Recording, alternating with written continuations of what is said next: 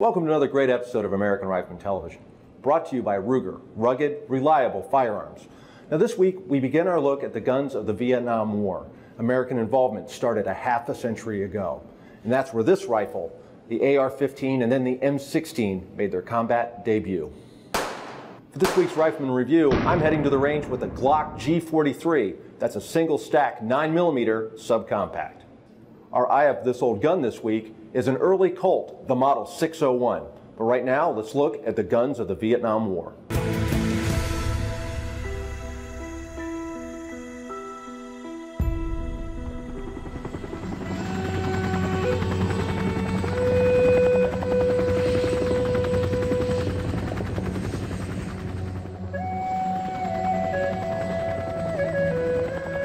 During the early years of Americanization of the conflict in Vietnam, starting in 1965 and really ranging to the Tet Offensive in early 1968, you're seeing the American military fighting the war in ways that resemble the way that it fought in previous conflicts.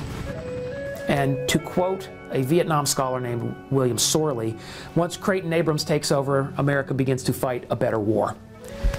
In every respect, the American military evolves into something different, something that it has not been before. The American military is fighting a counterinsurgency war, and it's beginning to fight it with better skill.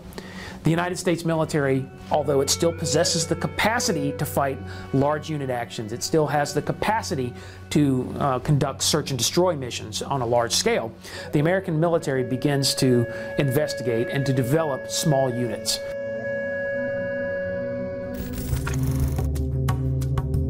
When American combat troops fight in the Republic of Vietnam or South Vietnam, beginning in 1965 with the full Americanization of the conflict, we begin seeing this rifle in the hands of U.S. troops as the XM16E1, which is really the Colt Model 603 in its pre-adoption version.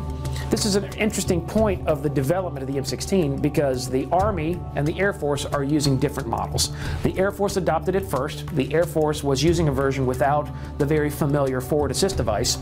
The Army chooses to go with the forward assist device, and so in the early phase you're seeing rifles that will lead to M16 with and without forward assist.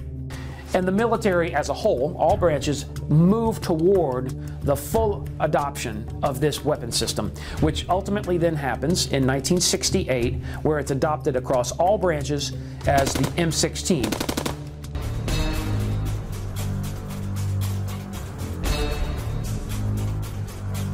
To watch this entire episode on Outdoor Channel, contact your TV provider today.